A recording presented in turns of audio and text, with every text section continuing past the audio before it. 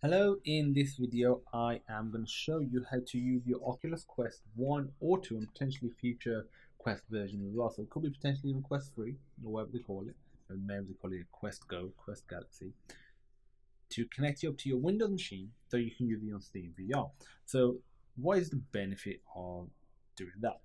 This is a self-contained headset. It's got all the hardware built in here, but that also means it's limited in terms of graphics. Don't get me wrong, they are fantastic. I think I was pleasantly surprised. This is my favorite VR headset, and I own a Valve Index and have owned a few other ones as well. But just the versatility and what it generally does provide is amazing. But if you want that extra experience and you don't want to buy a Rift S or you don't want to buy a Valve Index or a HTC Vive, if you've already got a Quest 1 or 2, you can connect this using Oculus Link. I've got a separate video, so feel free to check that out. There'll be a link in the description of how to actually set up Oculus Link. So I'm not really going to be covering that too much in here. So you can use SteamVR. And so there's a couple of things you need to download. There's Steam. And if you go to the install website, I'll provide the link. Just click install. It's a pretty straightforward process.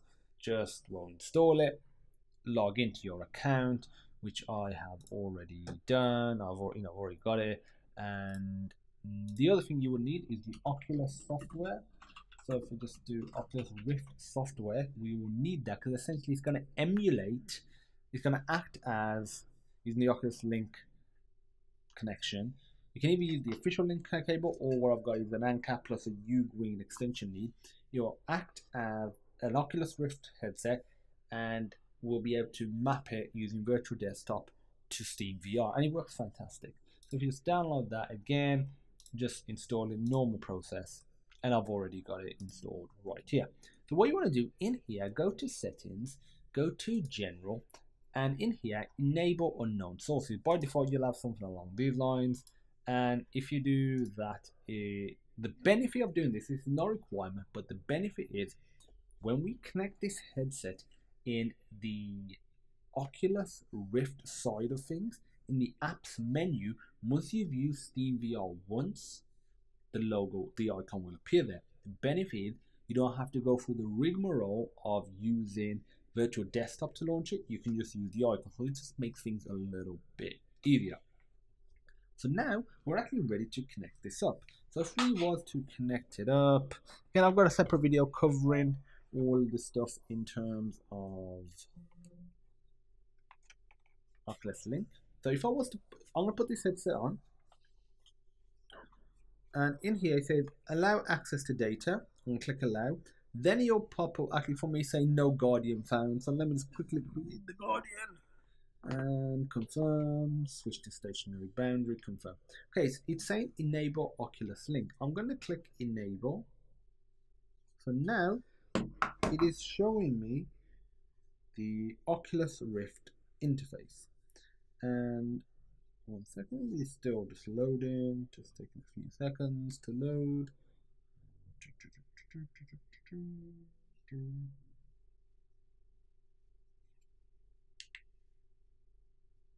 Okay, it has now loaded. Now let me actually show you what I'm seeing. If I go to Oculus Mirror.exe,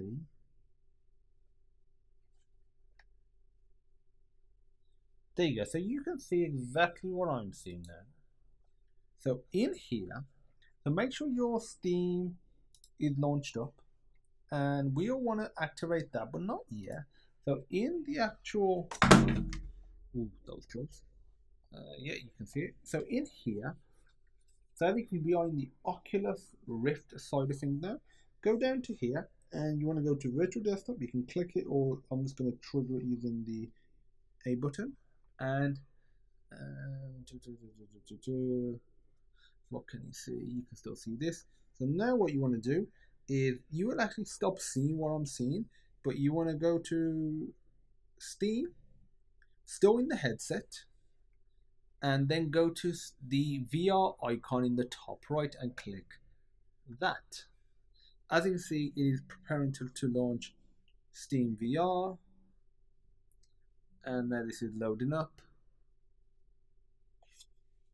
Let me see if I can still See if the mirror still works. Don't know if the mirror will still work. Let's have a look. Yeah, there you go. It still works. So there we go. We have the SteamVR now launched. It is just launching into home. Just wait a few seconds for this to occur. But that is it.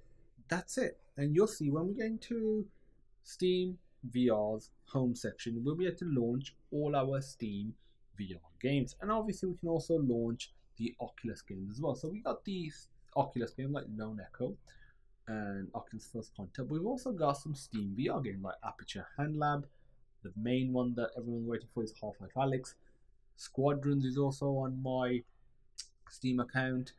ILM X Lab is also on there. No Man's Sky, Wolfenstein, Cyberpilot, Star Trek Bridge Crew, and a bunch of other games. So there you go. That is all you have to do. Now from here, you can obviously navigate around, and using the Oculus Quest 2 headset, it looks fantastic because it is a newer headset than most other high-end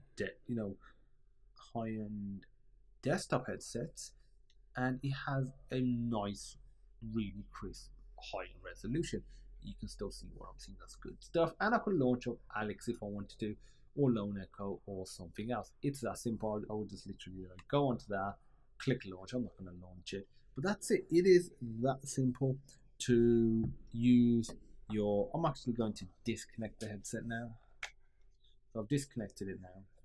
So that's what's happened because I've disconnected and click quit SteamVR. It's that simple to use the Oculus Quest 1 or 2 to play SteamVR, which allows you to play great games like Half-Life Alyx. You can play stuff like Boneworks as well, and get that real high-end experience outside of the Oculus ecosystem. So that's it. If you have any questions, feel free to pop me a message. So feel free to check out my video on how to set up Oculus Link. They're very important for this. Feel free to check out my other videos as well. But if you have any questions, feel free to pop me a message, and I look forward to seeing you in the next VR video.